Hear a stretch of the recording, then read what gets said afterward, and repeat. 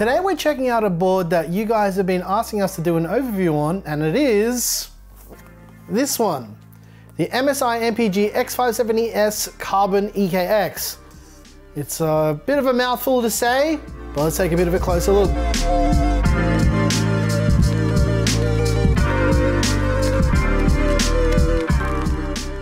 As usual with our motherboard videos, these videos are not reviews, they're just overviews so we can take a look at what's physically on a new board like this and what comes in the box.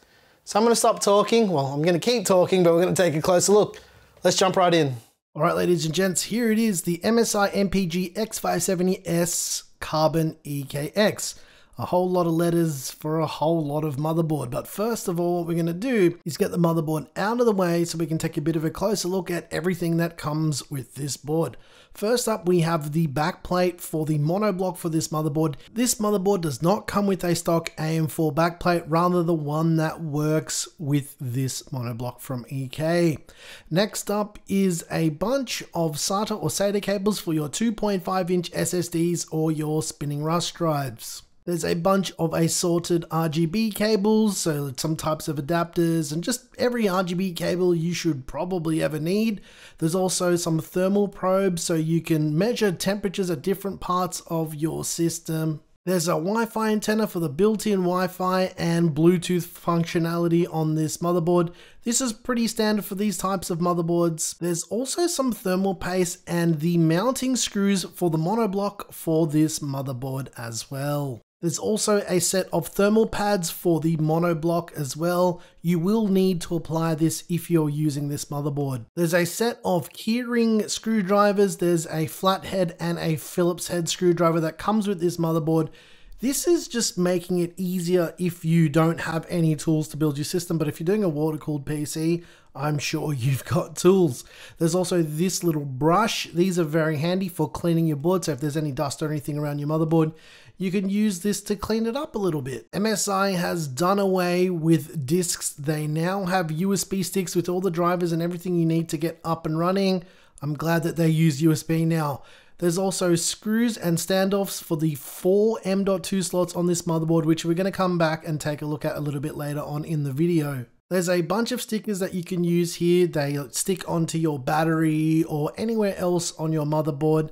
Most MSI boards now include this as well. There's a bunch of random pamphlets for different products and everything else in their product stack.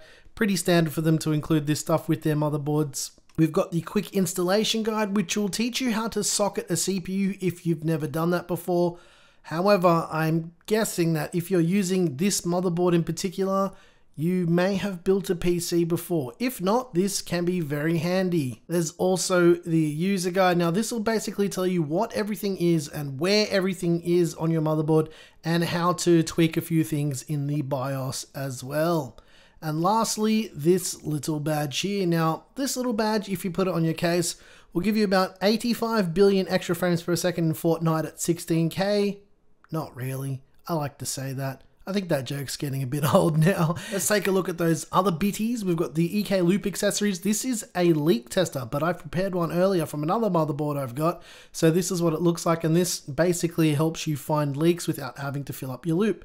There's also the monoblock itself. Let's take a little bit of a closer look at this monoblock. So this is much like the Z590 Carbon EKX. You'll notice that it will cover the VRM and the CPU, and there's a little impeller that they use as a flow indicator. I actually like that they include this because it makes it easy to see if your loop's actually flowing, as well as you can see all of the contact points for the VRMs and the chokes on the back, on the bottom, and for the IHS of the CPU as well. Okay. Let's unsheath that brand new X570S Carbon EKX so we can take a closer look at everything that's on the board. Let's do it. All right, we've got a front panel audio header. There's a 4-pin 12-volt RGB header. There's 2 PWM fan headers. There's also 2 USB 2.0 headers, which are used for like RGB controllers and that kind of stuff these days. Not really anything else but that. There's also a USB 3.0 header, another PWM fan header. There's also a switch to turn off your RGB. There's the front panel header for all your lights and all your switches and all that jazz to let you know your system's on, and a 3-pin 5V addressable RGB header. On the right hand side of the board, we've got a USB 3.0 header. We've got 8 SATA ports for your 2.5-inch SSDs or your spinning RAS drives. There's a USB Type-C front panel header. There's a 24-pin power connector to send juice to your brand new X570S Carbon EKX. There's a little diagnostic LED array for diagnosing your system, another PWM fan connector, and a Corsair RGB header. Next to that, there's a diagnostic LED screen. That's a postcode screen to help you figure out if something's happening when your system's booting, if it's not booting correctly. There's another 3-pin 5V addressable RGB header and 3 more PWM fan headers. There's 2 EPS power connectors here. There's an 8-pin EPS power connector and a 4-pin supplemental EPS power connector as well. For PCIe slots, there's 2 full-size by 16 slots. The top one is a by 16 slot, the bottom one is a by 4 slot, and there's also 2 by 1 slots in between as well. Because this board uses the X570S chipset, which is the silent version of X570, other than that, without it being actively cooled, there's no difference in functionality whatsoever. However, these X570S boards support Ryzen 5000 right out of the box without needing a BIOS update. The X570 Carbon EKX features a 14 plus 2-phase digital VRM setup. Obviously, there's no VRM cooling that you can see because that's all part of the monoblock that ships with this motherboard. This board also features a standard AM4 socket that supports Ryzen 2000, 3000, 4000 APUs, Ryzen 5000 and Ryzen 5000 APUs as well. If we flip the board over, you can see that there's nothing really that exciting going on here other than the fact that it's missing a stock AM4 backplate. It doesn't come with this board at all, and it has markings for keep out zones as well. For RAM, the Carbon EKX supports up to 128 gigs of DDR4 memory at 5300 MHz overclocked. I actually left this on because it's a good little reminder to remove the heatsink before you install the motherboard into the case because of the screws. But speaking of screws, let's undo the screws and take a bit of a look at all the M.2 slots on this board, because this board features 4 PCIe Gen 4 M.2 slots. You heard that right?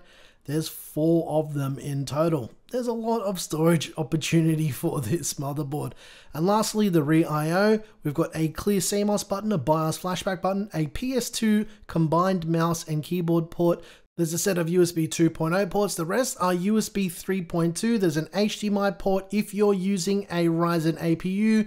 There's antenna connectors for the built-in Wi-Fi 6E and Bluetooth 5.0, 2.5 gigabit Ethernet, USB Type-C, and 7.1 digital surround sound with optical and SPDIF output with an integrated I/O shield. Alright ladies and gents, I hope you enjoyed our first look and overview of the MSI MPG X570S Carbon EKX. In terms of pricing and availability, EK's website is saying September 29th, the expected ship date for this board, and the Aussie price is 899 Australian dollars. Not quite sure about the US price.